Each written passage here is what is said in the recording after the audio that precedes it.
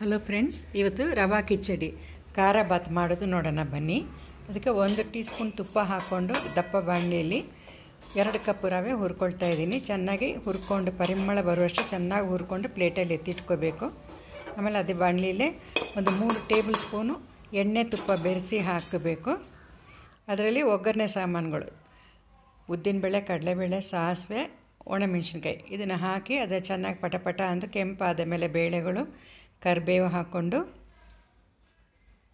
ಈರುಳ್ಳಿ 2 ಸಣ್ಣಕ್ಕೆ ಹಚ್ಚಿಟ್ಕೊಂಡಿದ್ದೀನಿ, ಅದನ್ನು ಹಾಕಿ ಬಾಡಿಸ್ಕೊಳ್ಳಿ.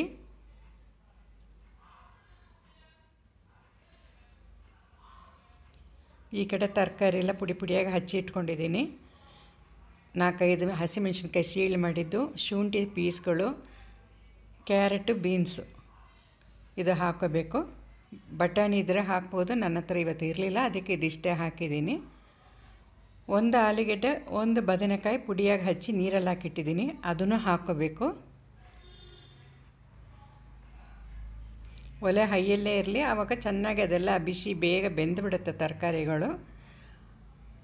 ಒಂದು 5 ನಿಮಿಷ ಬಾಡಿಸ್ಕೊಂಡು ಆಮೇಲೆ ಈ ಕಡೆ 1ಕ್ಕೆ 2 ನೀರು ಆ ಕಡೆ ಕುದಿಯೋಕೆ ಇಟ್ಟಿದ್ದೀನಿ. 5 ಕಪ್ ನೀರನ್ನ ಅದನ್ನು ತೆಗೆದು ಇದಕ್ಕೆ ಸುರಿದ್ಬಿಟ್ರೆ ಆ ಬಿಸಿ ಕೂಡಲೇ ಕುದಿಯೋಕ್ಕೆ ಶುರುವಾಗ್ಬಿಡುತ್ತೆ.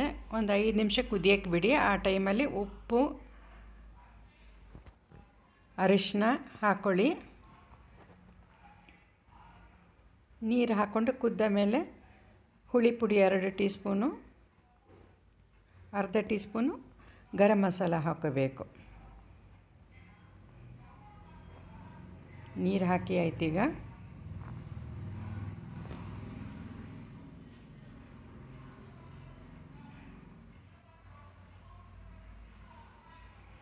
ಹುಳಿ ಪುಡಿ 2 ಟೀ ಸ್ಪೂನು, ಅರ್ಧ ಟೀ ಸ್ಪೂನ್ ಗರಂ ಮಸಾಲ.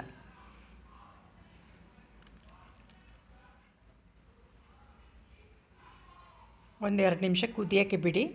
ಆಮೇಲೆ ಹುರಿದಿಟ್ಟ ರವೆನ ಹಾಕಿ ಕೈ ಆಡಿಸ್ತಾನೆ ಇರಬೇಕು ರವೆ ಹಾಕುವಾಗ. ಕೊತ್ತಂಬರಿ ಸೊಪ್ಪು 1-2-3 ಟೇಬಲ್ ಸ್ಪೂನ್ ಪುಡಿಯಾಗಿ ಹಚ್ಕೊಂಡಿದ್ದು ಹಾಕ್ಕೊಳ್ಳಿ. ಈಗ ರವೆ ಹಾಕ್ಕೊಂಡು ಕೈ ಮಗಿಸ್ತಾನೇ ಇದ್ದರೆ ಅದು ಗಂಟು ಕಟ್ಟಲ್ಲ.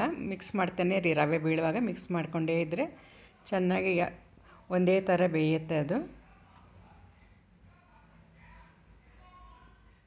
ಈಗ 1 ಟೊಮೆಟೊ ಪುಡಿಯಾಗಿ ಹಚ್ಚಿ ಇಟ್ಕೊಂಡಿದ್ದೀನಿ, ಅದು ಲಿಂಬೆಹಣ್ಣು 2 ಹಿಂಡಿ ಇಟ್ಕೊಂಡಿದ್ದೀನಿ ರಸ, ಅದನ್ನು ಹಾಕೋಬೇಕು.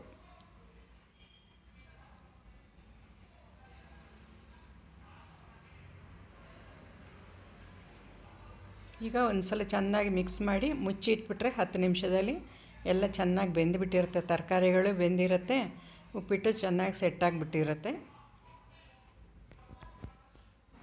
10 ನಿಮಿಷ ಬಿಟ್ಟು ಓಪನ್ ಮಾಡಿದ್ರೆ ಉಪ್ಪಿಟ್ಟಾಗಿದೆ. ಮೇಲೆ 1 ಚಮಚ ತುಪ್ಪ ಹಾಕಿ ಸವರಿ ಬಿಟ್ಬಿಟ್ರೆ ಸಾಫ್ಟಾಗಿರುತ್ತೆ, ಡ್ರೈ ಆಗದೆ. ಆಮೇಲೆ ಒಂದು ಬಟ್ಲಿಗೆ ಸ್ವಲ್ಪ ತುಪ್ಪ ಗ್ರೀಸ್ ಮಾಡಿಕೊಂಡು ಅದರಲ್ಲಿ ತುಂಬಿಸ್ಕೊಂಡು ಅದನ್ನ ಹಾಗೆ ತಕ್ಕಿದ್ರೆ ಚೆನ್ನಾಗಿ ಬಟ್ಲಿ ಶೇಪಲ್ಲೇ ಉಪ್ಪಿಟ್ಟು ಒಂದು ಪ್ಲೇಟಲ್ಲಿ ಕೊಡೋಕ್ಕೆ ಎಲ್ಲ ಆಯ್ಕೆ ರೆಡಿಯಾಗಿರುತ್ತೆ. ಟ್ರೈ ಮಾಡಿ ನೋಡಿ. ಇಷ್ಟ ಆಯಿತು ಅಂದರೆ ನನಗೆ ತಿಳಿಸಿ, ಲೈಕ್ ಮಾಡಿ. Thank you.